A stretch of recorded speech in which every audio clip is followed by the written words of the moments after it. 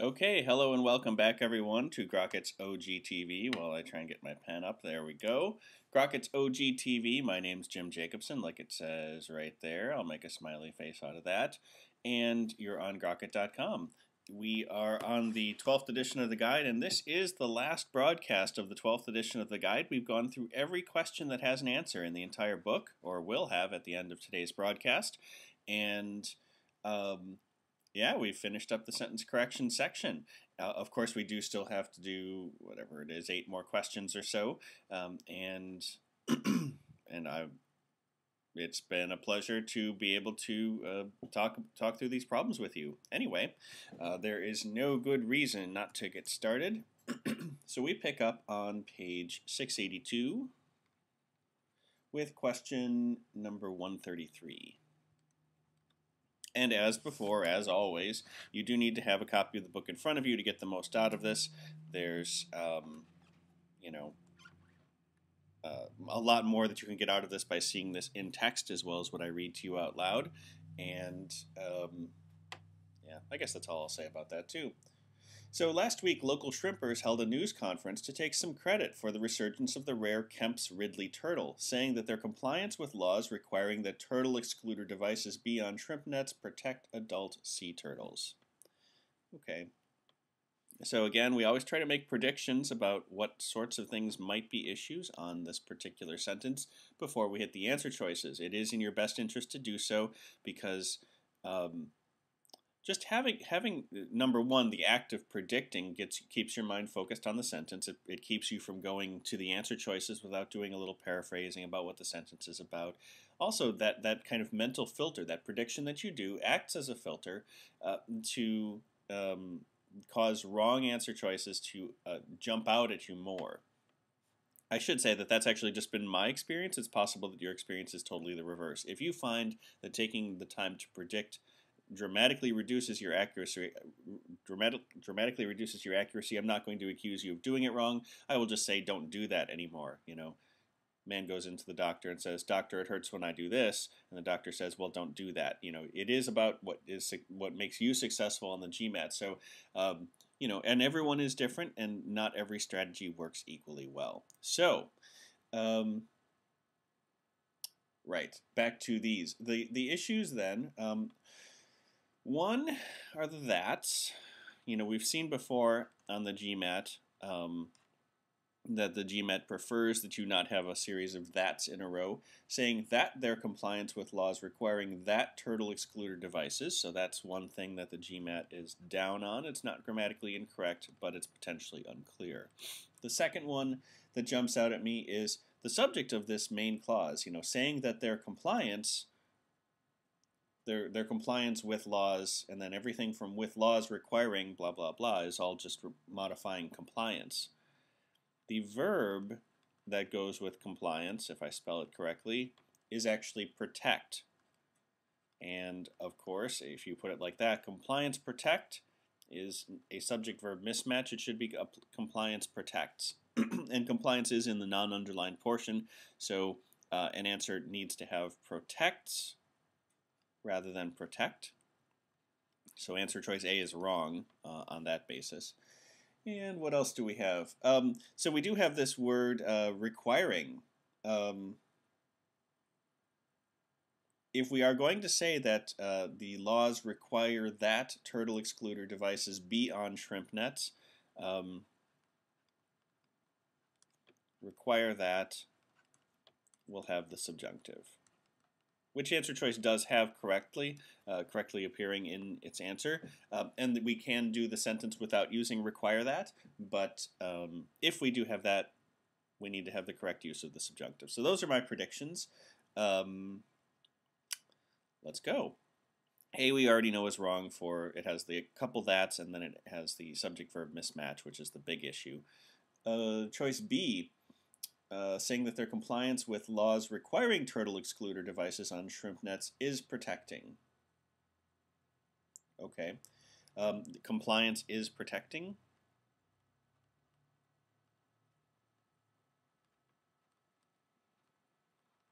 That is a valid subject-verb match. And we've gotten rid of one of the that's too in choice B. So, and since we've actually gotten rid of this that, the one that would require the subjunctive, so we don't have to have that there. So choice B is an option for the correct answer. Choice C, their compliance with laws that require turtle excluder devices on shrimp nets protect. So there we have that subject-verb mismatch again. It should be protects with an S on the end. D, compliance with laws to require turtle excluder devices on shrimp nets are protecting. Well, compliance are protecting is totally not going to do it. Also, there's this to require business. By saying that the compliance with laws to require turtle excluder devices, remember the infinitive is used to express purpose. I did it to, I can't even think of it. I went to the store to get more milk, okay? To get more milk was my purpose, and I used the infinitive to express purpose. Here, laws to require turtle excluder devices sounds like the intent of the law. The point of the law is to require turtle excluder devices. While, of course, that's the effect of the law, the intent of the law is to protect the Kemp's Ridley turtle. So this to require thing actually kind of changes the meaning of the sentence. And on top of that, it has that subject-verb mismatch. Choice E still has to require. It corrects the subject-verb mismatch, but to require on its own is enough to make E not as cool as answer choice B. Again, compliance with laws requiring turtle excluder devices on shrimp nets is protecting. That's also the most concise answer, as is often the case. The GMAT really does nudge you in the direction of concision. So, not a big surprise, but we've had plenty where the wordiest answer was the correct one. So, anyway, pleasant to see our general principle of concision upheld with number 133. All right, 682-134. Recently implemented shift work equations based on studies of the human sleep cycle have reduced sickness, sleeping on the job, fatigue among shift workers, and have raised production efficiency in various industries.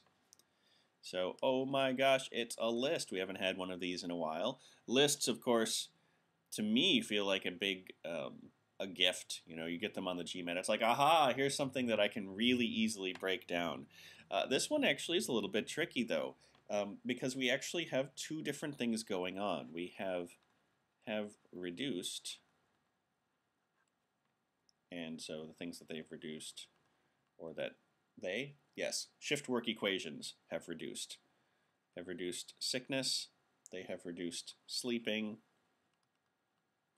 and they have reduced fatigue.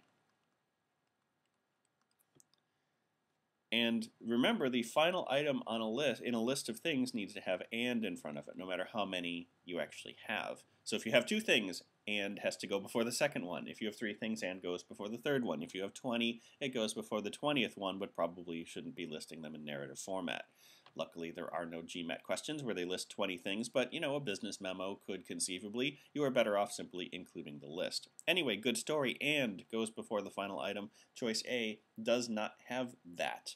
It has an and before the final item, but there we've actually shifted what we're listing. We first are listing the things that the shift work equations have reduced. They also have raised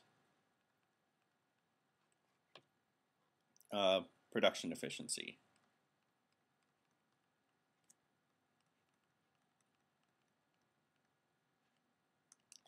And you can't have the and before that as the last item because it's actually the beginning of a separate set of parallelism. In theory, there could have actually been another two or more things that were raised by shift work equations, and you would need an and before the final item in that list. Now, since have raised only has one item in the list, there's no and here, because it's a list of one item. However, then we have two verbs that have been performed by these shift work equations. We have reduced, sickness, sleeping, and then because we have a list, we need and before the third item in the list. And then we also have, so the reason I drew this arrow from this and to here is because this and is the last list item and. That does not go before have. However, we do need a separate and here because there are two verbs. We have a list of two verbs that shift work equations have done. They have reduced and have raised production efficiency.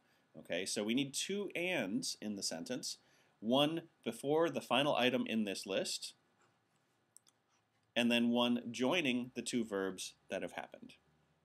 Choice A doesn't do that, and that's what the correct answer will need to have. So just looking at the list, again, mastering lists isn't going to get you to 800 necessarily on the GMAT, but when these do come up, these should be, or can be, some of the easier ones because the rules are pretty clear. Anyway, so let's find the right and. Okay, maybe we should number these. We'll name this guy and number 1. I'll put it in green, actually. And number 1 needs to come before fatigue if that's because when it's the third item in its own list. And then this guy will be and number 2, the and that joins the two verbs, have reduced and have raised. Okay. So choice A, of course, is wrong. Also, of course, we have to be open to other, interpretations. If we are going to do the list in this format, this is what needs to happen. Choice B, reduce sickness, sleeping on the job, and fatigue among. B, fatigue among shift workers and raised. So we get and number 2, but not and number 1. And number 1 is missing.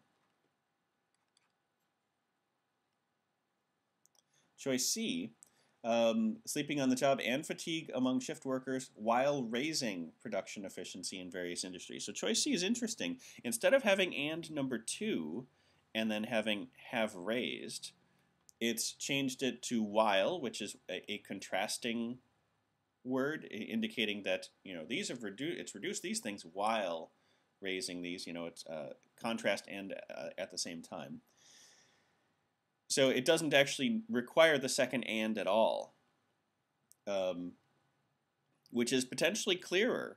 Remember the GMAT, even just on the previous question, doesn't like having multiple that's close together. Multiple ands can muddy what your lists are actually like.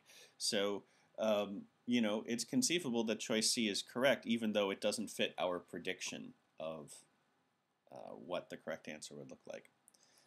Choice D, it's missing and number 1. We need an and before fatigue because that's the last of the things that has been reduced.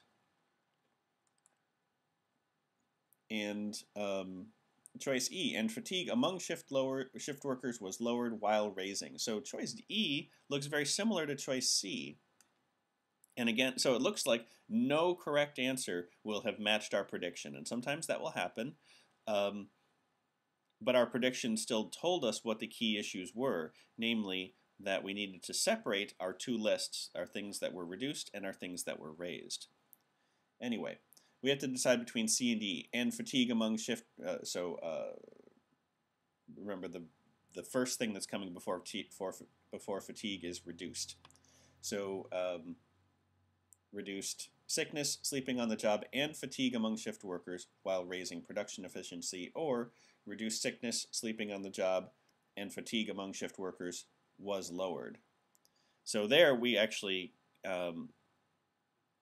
can see what the problem is with E. Instead of this parallelism of have reduced sickness, sleeping, and fatigue, choice E says have reduced sickness, sleeping, and fatigue among shift workers was lowered. So that basically makes the third item in the list of things that were reduced not parallel to the first two things in the list.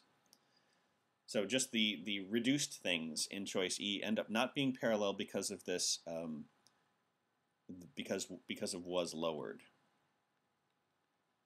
By reintroducing a verb that was already introduced before with have reduced, it ruins the parallelism and ruins the answer choice. Choice C, concise, not what we predicted. but does correctly separate the two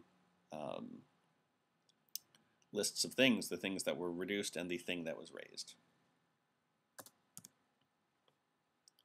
Page 682, question number 135.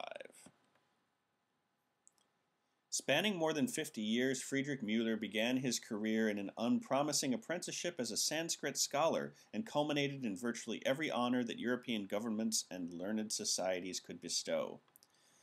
Okay. Here's our friend. I'm glad this one came up again before the end of the series of broadcasts. Remember, we have this opening modifying phrase, a comma, and the noun. And depending on which thing is underlined, in this case it's the noun that is underlined, whatever noun follows that comma needs to be the thing that is modified by the modifying phrase. So the modifying phrase, not negotiable, spanning more than 50 years. Whatever it is that's after the comma needs to be spanning more than 50 years. Friedrich Müller is what follows the comma. And while I suppose metaphorically you could say that a person spans 50 years, normally it would be their lifetime or their career that spans 50 years. So right out, we can cross off any answer choice that begins with the word Müller. It's supposed to be a little out there. So it needs to be his career or his life or something like that. So that's one issue. Began his career in an unpromising apprenticeship as a Sanskrit scholar. Well, okay, and so then the other thing it looks like, whenever you see the word as, you should predict trouble. You know, reach for your revolver and be ready to shoot at whatever comes up in these other answer choices. Because as is trouble. Remember that because the GMAT likes to confuse the use of like and as. It also likes to, that's a versus, as versus like. It also likes to confuse the issue of parallelism. You know, something is as something else. And also it's just used in incorrectly in some idioms. Like something is compared as something else as opposed to compared to, or you know, things like that. So as has multiple wrong uses on the GMAT, and we need to make sure that this is correct. In the sentence as written, an unpromising apprenticeship as a Sanskrit scholar is correct. Okay, so the apprenticeship was in the role of a Sanskrit scholar. That's one of the meanings of as. You know, Christian Bale as Batman. You know, or Robert Downey Jr. as Iron Man. I don't know why I picked two superhero movies, but that's the way it goes. Anyway, when you have somebody in a role, you can have X as Y. And that's what's going on here. So choice A has that part correct, but it is missing out on the correct modification of, it has its modifying phrase, you know, spanning more than 50 years, but it decides to focus on Friedrich Müller rather than his life or his career. So choice A is wrong for reason number 1. Let's take a look. Actually, let's just go down the list and cross off the other ones that just have Friedrich Müller as our thing modified. So B has Müller's career, C has Müller's career, D has Müller. Okay, so get rid of that one. And E I'm sorry, I shouldn't laugh. Choice E, I think, is assuming that you will forget that the first word or the last word of the not underlined portion is the word Friedrich. So if you read choice E into the sentence, it's spanning more than 50 years. Friedrich, the career of Müller, has begun. Okay, well, so you know that's totally not it. Also, there's has begun too. And it has this weird division. It divides the guy's name. Friedrich the Career Müller, like he's, you know, he's got his nickname, Friedrich the Career. They call him the Career. Anyway, weird division. Well, there's only one division. I don't need an S on there. Anyway, choice E, very, very, very wrong. So we really have to, and so choice A had the Müller problem. So we have to decide between B and C. Spanning more than 50 years, Mueller's career began in an unpromising apprenticeship as. Sounds good. Let's check C. Spanning more than 50 years, Friedrich Mueller's career began with the unpromising apprenticeship of being a Sanskrit scholar. So, of being, really, there's no good reason. In fact, I don't think you can actually even say an apprenticeship of. An apprenticeship of. No, I can't think of a sentence in English where you would want to use of there, let alone being. So, choice C kicks itself out a couple ways. Began with. Also, with is a little bit suspect. I think this one's a little bit better, but really you would expect just began with a bang or began. You would want something less metaphorical, a less metaphorical use of with on the GMAT. In real life, people use with all the time in these more vague contexts, but the GMAT is not real life. Anyway, choice B is the only one that doesn't either have a Mueller error, a crazy from planet Mars answer like E, or this wordy, unpromising apprenticeship of being. Yikes. So choice B, correct one for 135. 682, question number 136. Whereas in mammals, the tiny tubes that convey nutrients to bone cells are arrayed in parallel lines, in birds, the tubes form a random pattern. Most of the sentence is underlined, which of course is more work for us. But of course this screams comparison. And we need to compare like things. So the two issues of comparison, the comparisons need to be parallel grammatically.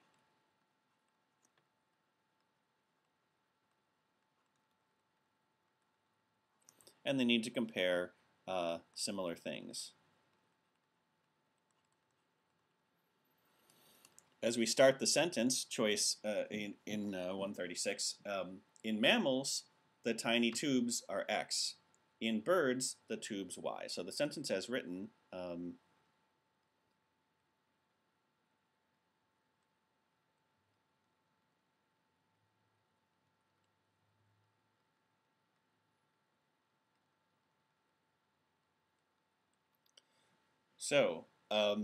this looks really parallel, okay? We have both the parallel construction. In mammals, tubes do this. In birds, tubes do that.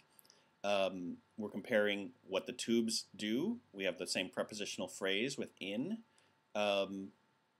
Really, choice A does look pretty good. Let's actually just see what the other ones do. Maybe the errors will be obvious.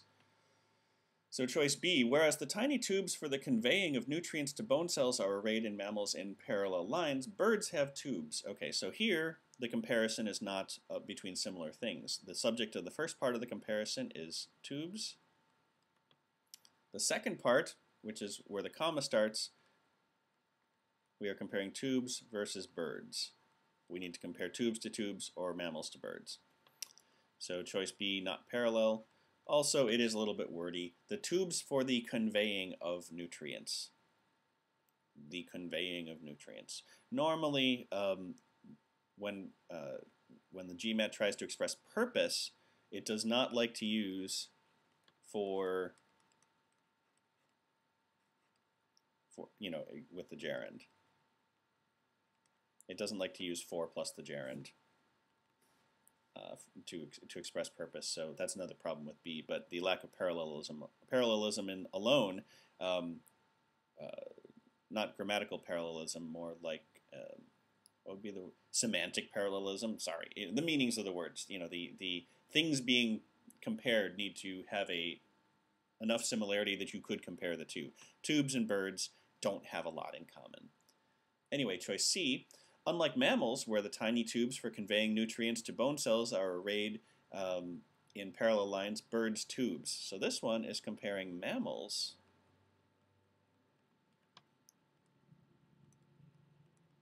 to birds' tubes. Again, not a parallel comparison, not a right answer. Choice D. Unlike mammals, in whom the tiny tubes that convey nutrients to bone cells are arrayed in parallel lines, the tubes in birds? Mammals versus tubes. Still not parallel. And choice E. Unlike the tiny tubes that convey nutrients to bone cells, which in mammals are arrayed in parallel lines, in birds the tubes do this. So this one,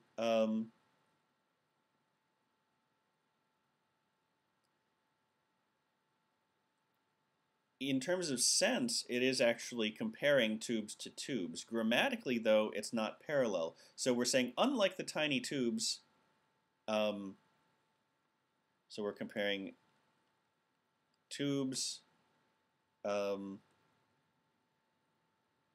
tubes. So that part's the same. Grammatically, though, we have unlike the tubes, in birds the tubes. So we don't have the parallel in construction. We have in birds, but then just tubes in the first part for mammals. So that part's the part that's not parallel in E. Choice A, then, is the one that was the most parallel originally and stays the most parallel for the duration. Okay, last page, page 683. I don't know if you're happy to be getting to the end of your official guide, and unless you're taking the GMAT very soon, this should not be the last time that you crack this book open. I do highly recommend that people come back to the official guide and do questions again. Hopefully you haven't written all over it. Do questions again and read explanations after you've done more practices from other sources. This really provides a solid grounding for what the GMAT expects. You cannot necessarily use this as a complete Bible of everything that could appear on the GMAT, because there are questions and ideas and issues that are mentioned in the kind of preparatory matter where they say, hey, here's some of the grammar stuff we expect you to learn. They don't necessarily, and especially on the quant side, they give you information in there that they don't necessarily have questions for in the question banks, in the book. They sometimes touch on it, but they don't always give you a lot. So, you can't use the questions alone as a basis for what they might expect you to know, but it's a really good basis, and there's no source closer to what you could expect on the test. So, long story short, you're going to come back to this book, aren't you? Anyway, number 137, more names for me to mangle. Joachim Raff and Giacomo Meyerbeer are examples of the kind of composer who receives popular acclaim while living, often goes into decline after death, and never regains popularity again. So we actually have a list in this one. We have kind of composer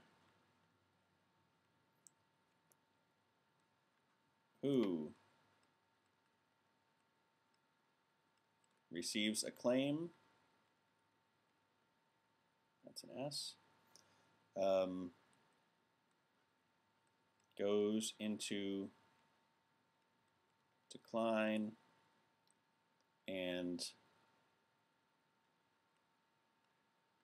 never regains popularity. And we do have an and. Okay. Issues here. One, of course, is regain again. Unless you're talking about regaining something a second time, like you've already regained something once, again is redundant. To regain means to get something back. Okay? So you don't actually need to say the word again in there because it's built into the word regain. So redundant. Choice A has that, has the again, which we don't need. The other issue here is the idea of a composer going into decline after death.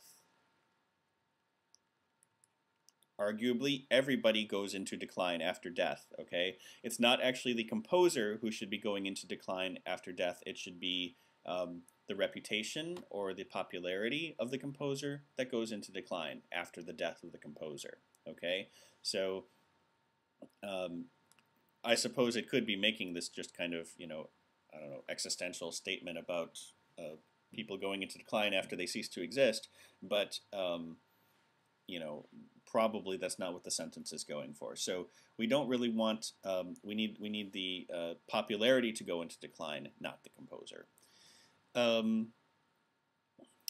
And those are the two things that jump out at me. Let's see what turns up in the answer choices. We already knocked out A by reason of choices 1 and 2.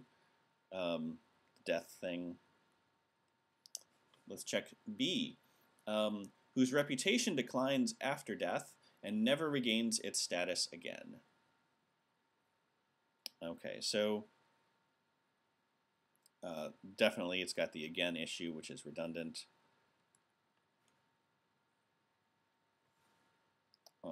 And I think we can get rid of that for that reason.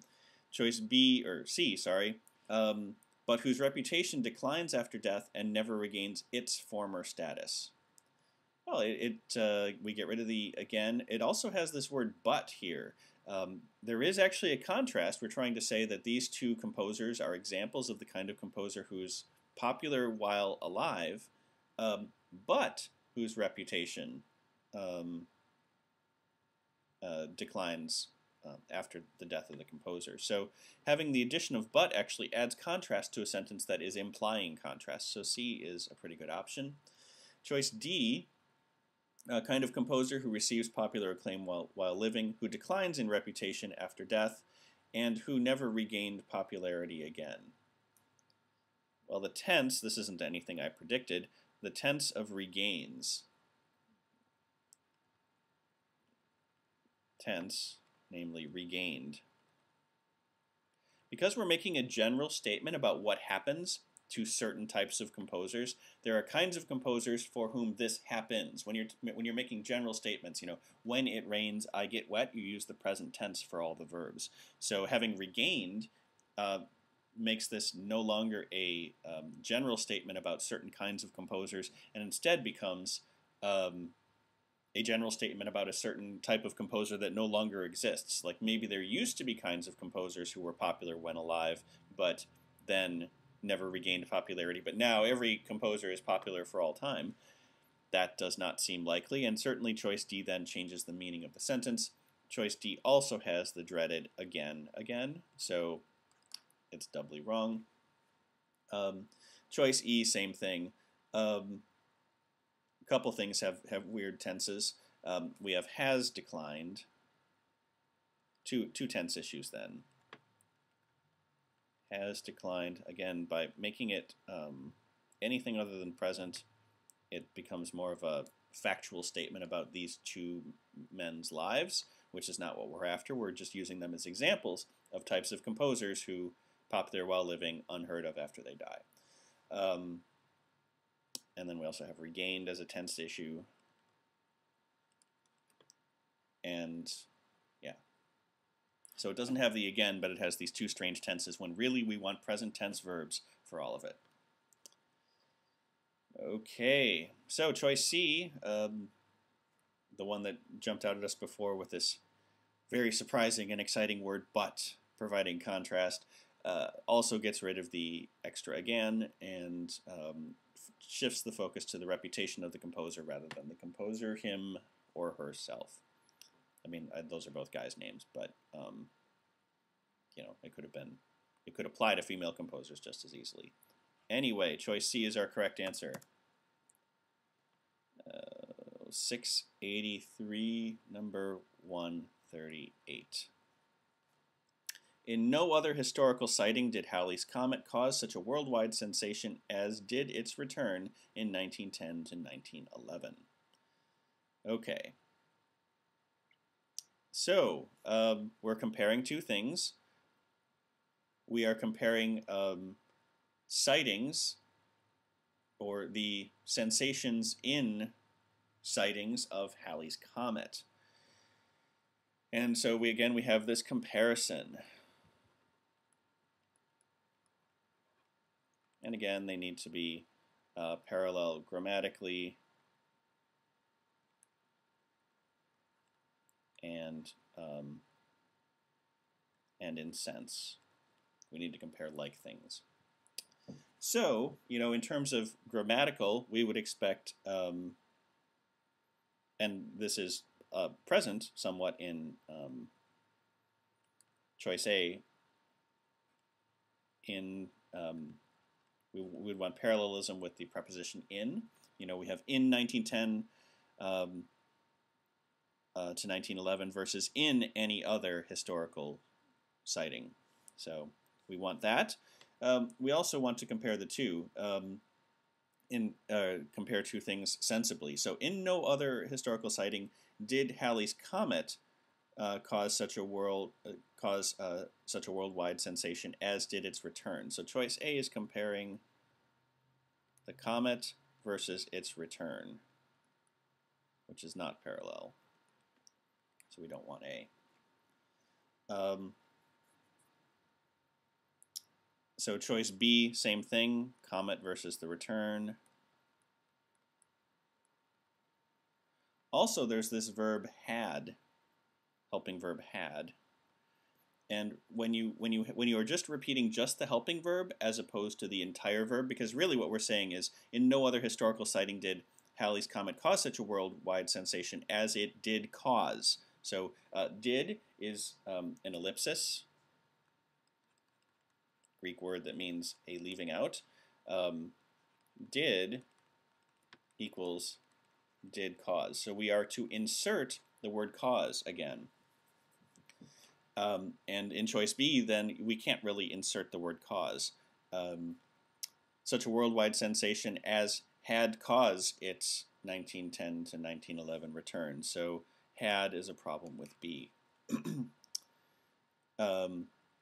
Choice C, in no other historical citing did Halley's comet cause such a worldwide sensation as in its return of 1910 and 1911. Notice that without the verb, without repeating the helping verb, we leave the focus on these two in phrases. So we're comparing the return versus the return. Because that's the issue. The comet goes off, does comedy business for a while, and then circles back to where it's visible to the Earth. And then everyone's like, ooh, hey, it's a comet, okay?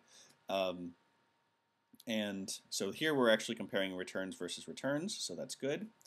Or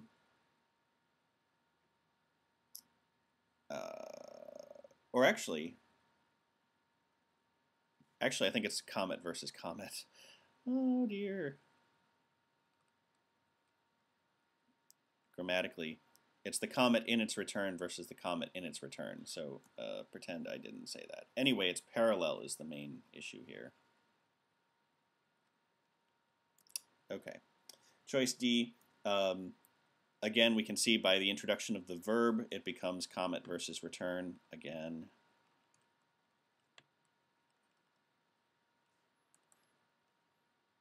And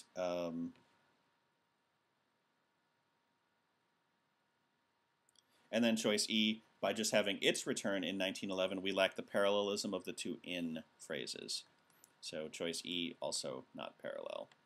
So basically every one of these, oh wait, this one is parallel. Oops.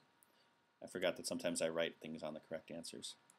All the other answer choices not parallel. Choice C is the one that is parallel. Penultimate question, page 683, number 139. The company announced that its profits declined much less in the second quarter than analysts had expected it to, and its business will improve in the second half of the year. So remember things to be suspicious of on the GMAT whenever you see the word it. Be worried that it is not referring clearly to a single thing, or that it's a noun-pronoun mismatch. So in this particular case, the profits declined less than analysts had expected it to. Okay, so it does not equal profits. It should be them. The analysts had expected them to. The other one is the verb tense here. Analysts had expected. This is one of those, past perfect tense things. Remember, you see the past perfect tense only when it's something that took place before a main verb in the past tense. So company announced, past tense, profits declined less than analysts had expected. So the expectation that analysts said, hey, we expect profits to decline a whole lot. They said that, then the company announced, and both of these things take place in the past tense. So the verb tense had expected is correct in choice A, even though the it is not. But again, in terms of predictions, the correct use of the past perfect tense is one of the things that they often, they push that button a bunch of times whenever that one comes up. And let's see.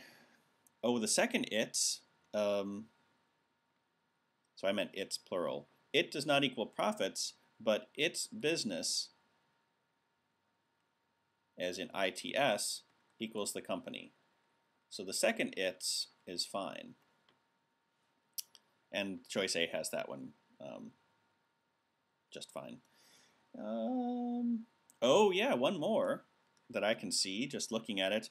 So when you talk about predictions in the past tense, the word will is the present tense of a prediction. The past tense of a prediction is would. The past tense of the verb will. I say today it will be snowy tomorrow. I said yesterday it would be snowy today. So would is the past tense of the verb will, in addition to being kind of that conditional word too.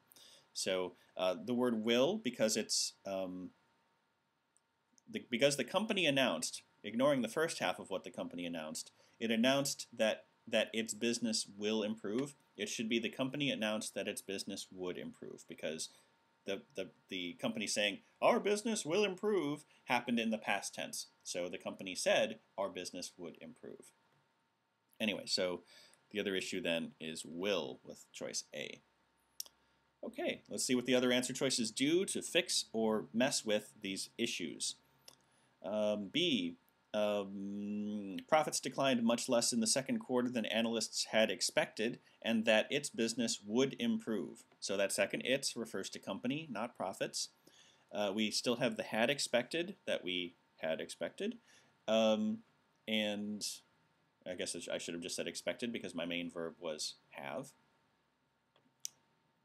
Correcting your grammar while you're speaking, pretty lame. Although I guess since I'm speaking to the internet about grammar, I should be more careful. Anyway, choice B then has all of these things that we expected in a correct form, so we'll keep B as an option. Choice C, profits declined much less in the second quarter than analysts expected it would, and that it will improve its business. Yikes. Okay, so the first it should be them, because it refers to profits in choice C. And then it will improve its business. We're talking about the company here. The company will improve its business. That means something different from business will improve. Business will improve, as a phrase, means that the company is expecting sales or revenues or just general transactions to be more favorable to the company in number or in some other quality. To improve your business implies more of an inward looking, like they're going to restructure or something like that. Business is a really vague word, and improve your business means something different. So, or could mean something different, and because it could mean something different very clearly, like if this isn't an obscure meaning of improve your business, that makes it unclear what they're saying, and you know how the GMAT hates lack of clarity. Sorry for this extra sloppy writing. The pen is getting a little... Sometimes when the computer is running background processes, it doesn't write as clearly. Anyway, choice D, profits declined much less in the second quarter than analysts expected them to, and its business would improve. So we needed had expected. Actually, that was true of C too.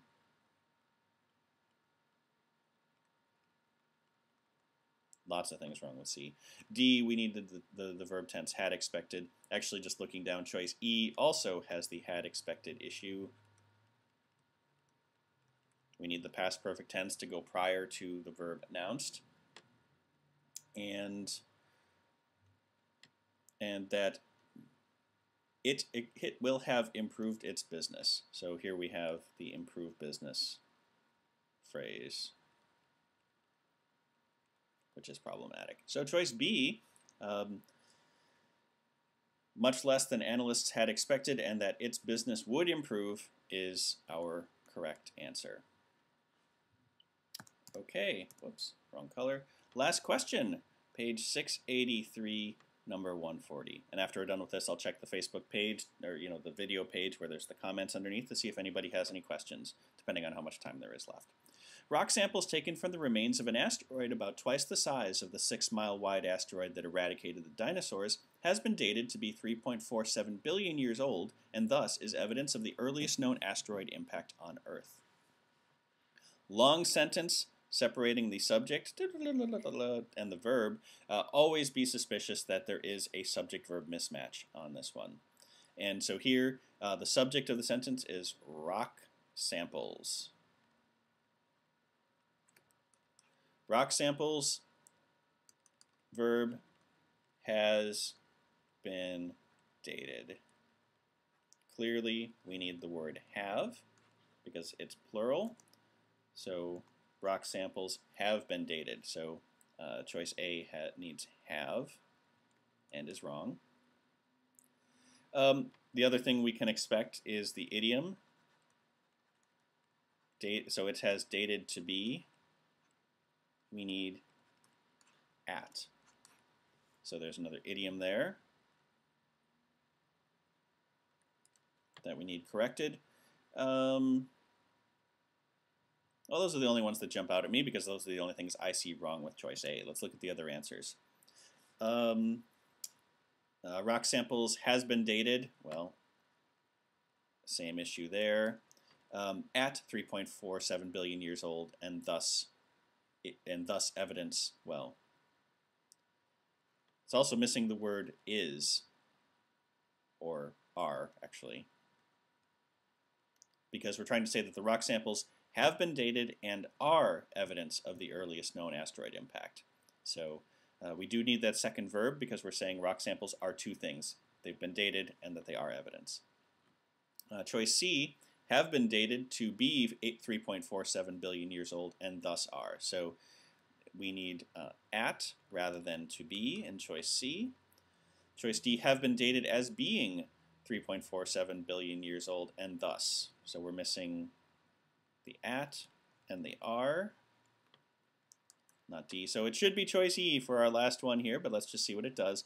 Rock samples have been dated at 3.47 billion years old and thus are evidence of the earliest known asteroid impact on Earth. So choice E does correct the issues that we saw and does not introduce new errors. Thank you, choice E.